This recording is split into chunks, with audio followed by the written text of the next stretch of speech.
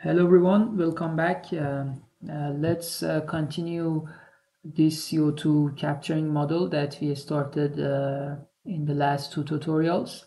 If you remember, firstly we introduced this absorber tower, and together with a gas inflow and an absorbent at the top of the tower, we eventually got some clean gas at the top, and of course some rich amine which was actually rich in CO2.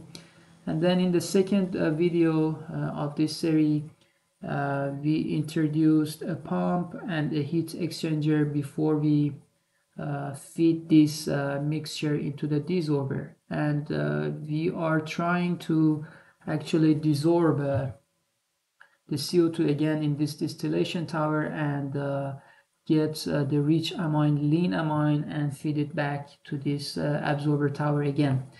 If you remember, we from the previous tutorial, for the DP across the pump, we just put a random number of 8 bar, and with 2 bar inlet of the pump we got 10 bar outlet in the pump output. Let's just double click on the pump and reduce it a little bit further to get a more realistic number. And I am going to just increase it to 1 bar. And then for the heat exchanger, if I click on this outlet feed, now we have only 3 bar in the inlet of heat exchanger, and if we assume that we have only 0.2 bar pressure drop, then the outlet is 2.8 bar. And for the temperature, I just increase it a little bit further to 110 degrees.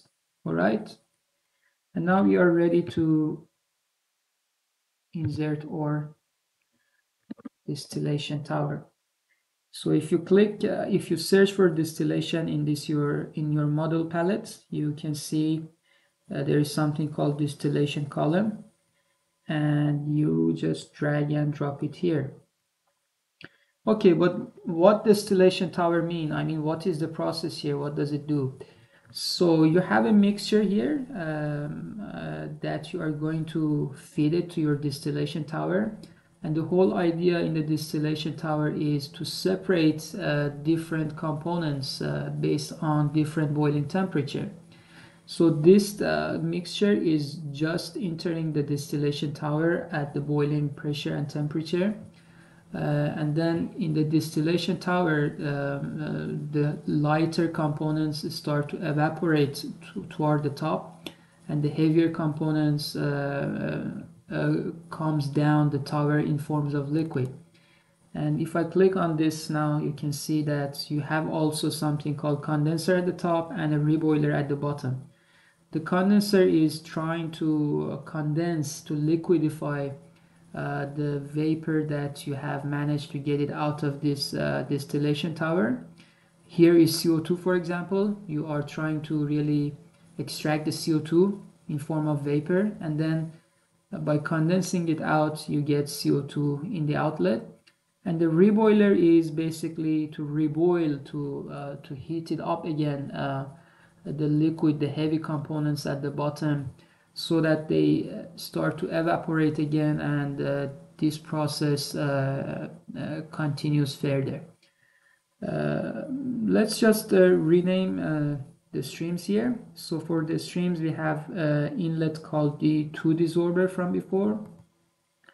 The condenser energy system, I just call it condenser, and for this one I'll call it reboiler. Okay, well, actually this is lean amine, and this is called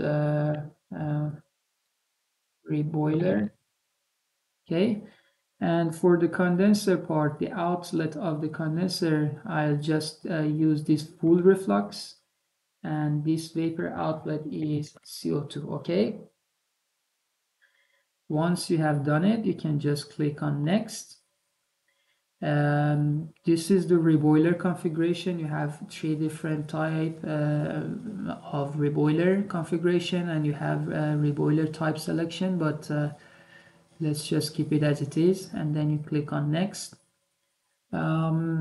So the mixture is coming to the distillation tower at 2.8 bar, and I would like to put the condenser pressure at 2 bar and the reboiler pressure at also 2 bar. Okay, and then you have some optional condenser temperature estimate and temperature estimate for reboiler.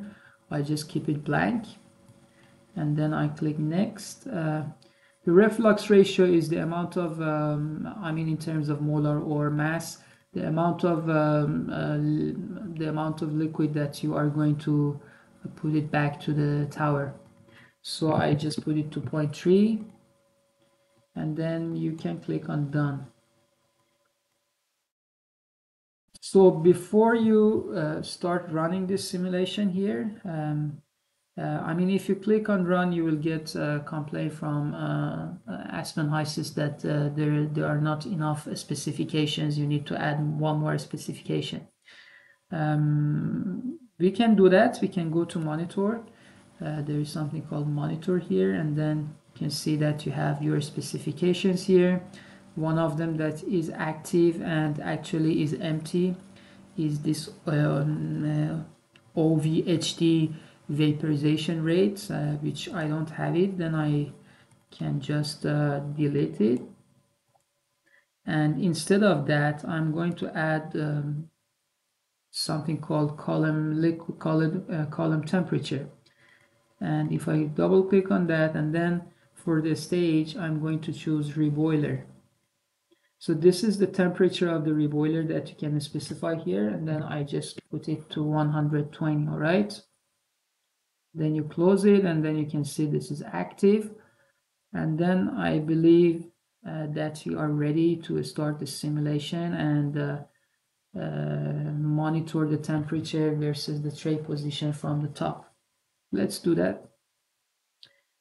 Now you can see that Aspen is trying to solve it. It is iterating, and let's see if it can manage to converge the solution. So if you see that, you can see the iteration numbers. You have already like 400 iterations with the error that is a little bit jumping up and down, but we'll see if it managed to really solve this equation.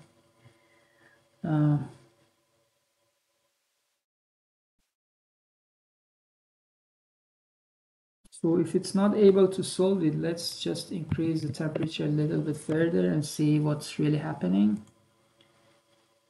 Yeah, you can see that by increasing it to 140, it really converges the solution fast. So let's look at some of the results and see if we really managed to get a lean amine at the bottom of the distillation tower. Okay, so if I double click on lean amine and then I go to composition, and if I just change this to, let's say, mole flow,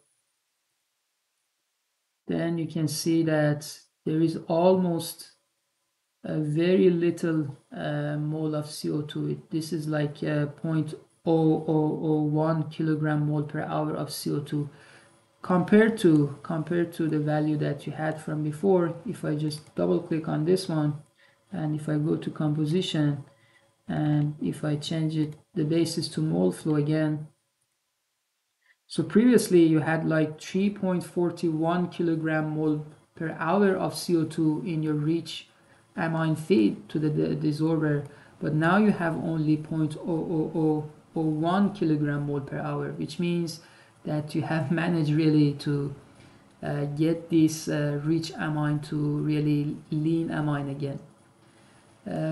We can also look at the CO2 at the top and see how much CO2 we have. So if you go to, for example, composition again, and then instead of mole fraction you click on mole flow, you see that almost all the CO2 is actually leaving the distillation tower at the top of the condenser. I think it's enough for this tutorial. So far we have managed to make a real almost complete process of CO2 capturing by an absorbent, and hopefully we'll continue this simulation model further in the next video tutorial. Thank you very much. See you later.